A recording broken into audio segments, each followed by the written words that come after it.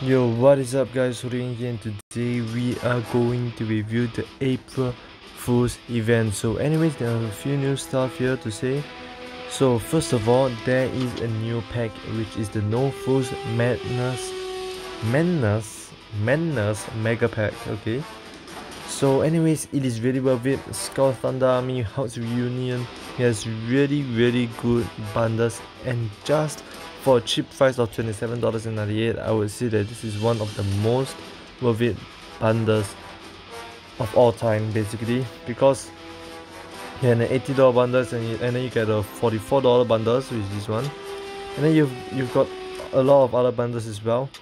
So this is really worth it.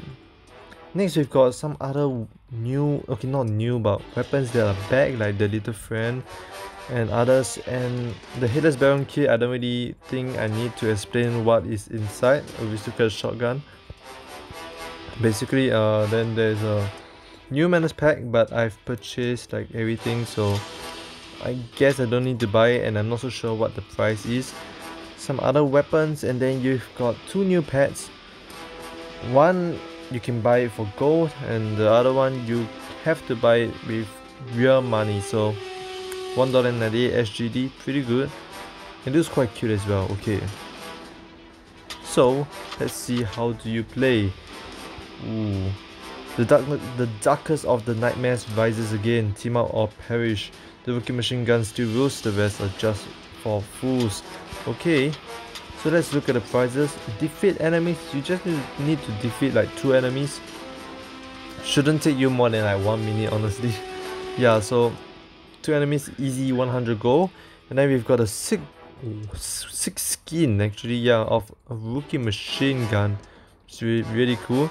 And then we've got 15 legendary Respawnables, which is really good. So if you really want to complete the tiers, right, you should complete it under tier 3, and then we've got tier 4 price, which is surprisingly just giving you a reward of 1 grenade. So surprisingly odd, probably an April Fool's joke. Yeah, honestly, I just don't complete the tier unless you have like some time to do it. Okay, other than that, yep, this is all 4 bars of everything for the rookie machine gun. Everybody is going to use OP weapons. This weapon won't be OP if everyone is using the same weapon and all of them are equally OP, right? So anyways, this is all for now, and see you all next time. Peace.